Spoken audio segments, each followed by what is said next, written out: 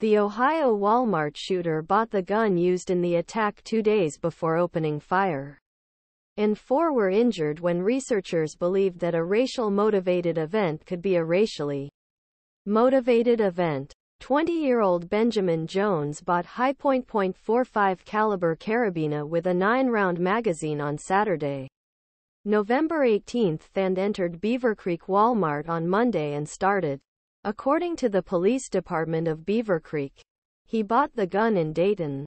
The episode in the FBI's Cincinnati office also announced that 4 victims are 2 African American women, a white man and a man. Jones' magazines were rescued by police after attack, and according to police, he might have inspired ideology of violent pro-excessive ideology, which is partially racially motivated. FBI will continue to investigate the motivating factors leading to this attack, the police said in a statement. 20-year-old Benjamin Charles Jones bought a rifle on November 18. He used 4 people in a Beavercreek Walmart to wound 4 people.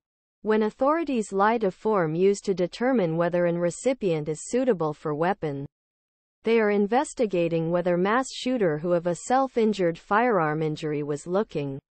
Previously, Post Jones said that he had been accepted to a hospital for mental health 3 times in the last 2 years. He had to make him suitable for having a firearm. In the last 2 years, he went to the hospital 3 times in 72 hours of mental assessments, he spoke.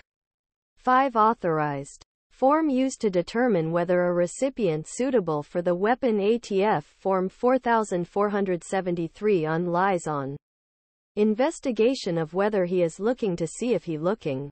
5 episodes. An FBI Cincinnati office explained that 4 victims are 2 African American women, a white man and a man.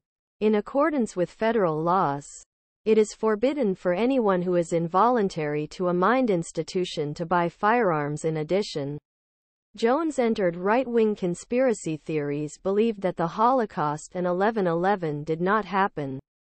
According to source, he did not socialize after joining an online Christian school. He didn't socialize. He spent all his time at home.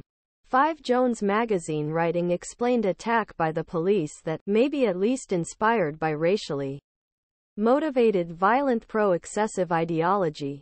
He said that he did not socialize after joining an online Christian school. Jones entered Beavercreek Walmart at 20:30. He then hid himself behind the visitors center, and when the respondents found him, he already. Other aspects of the attack are still under investigation.